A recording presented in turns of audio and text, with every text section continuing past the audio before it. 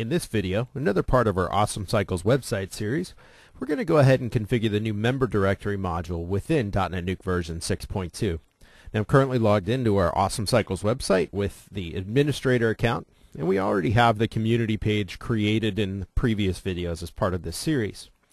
Now currently that page is only visible to administrators. We're going to, in a future video, enable that page to be visible to all users once we've got the page configured. So what we need to do here is we want to add that member directory module into the page over on the right side of the page, into the right pane. So we're going to do that by mousing over the modules menu, choosing from the category drop-down list, choose all categories, and in the module drop-down list we're going to choose the member directory. Now we can go ahead and give that module a title if we wish. We can also control the visibility. I'm going to leave both of those as they are set by default, but I am going to choose the pane location by choosing the right pane.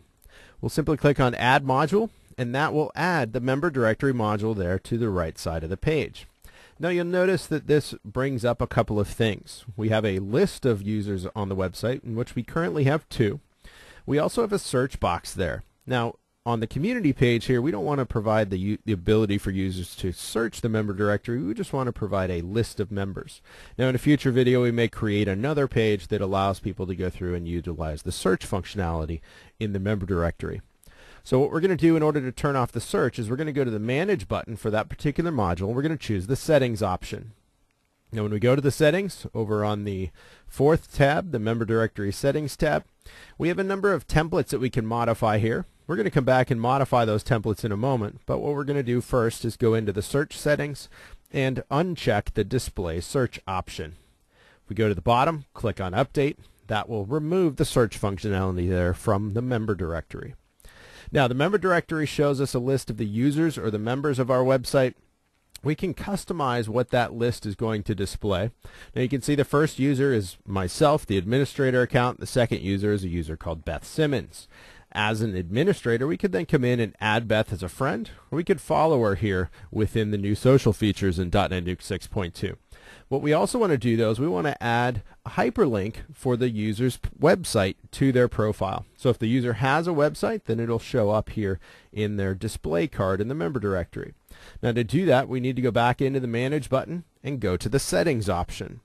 In the settings for the module, what we're going to end up doing is customizing the item template and the alternate item template for the member directory module. And within Chrome here, I can go ahead and expand that text box a little bit so we can see the items within the template currently.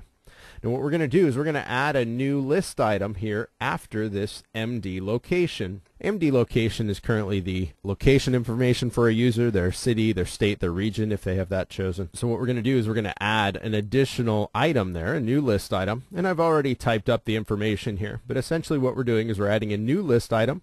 We provided a class called MD website. That class is not currently defined anywhere. We could define that within our skin or within our portal.css files. After that, we're adding a hyperlink. Now you'll notice the href is empty here, but then we're using data binding to pass in information for that hyperlink. We're going to pass in information for the hyperlink's title as well as the href. So we're passing in a website property here. That's going to get the website profile information from the user and display that. Now inside of the hyperlink, we also want to then show the text of the website. And we have that provided here with a span and then more data binding using the text attribute on that span tag. Now we want to add that information to both of the templates, both the item template and the alternating item template. So I'll just paste that information in here. And if we go ahead and scroll down to the bottom of the page now and click on Update, that's going to save the settings here for the member directory. As the page refreshes, you can see that my user account now shows a URL associated with my domain or with my user. Beth Simmons doesn't have a URL defined as for her website in her profile, but as soon as she were to add one, it would then show up in the member card here as well.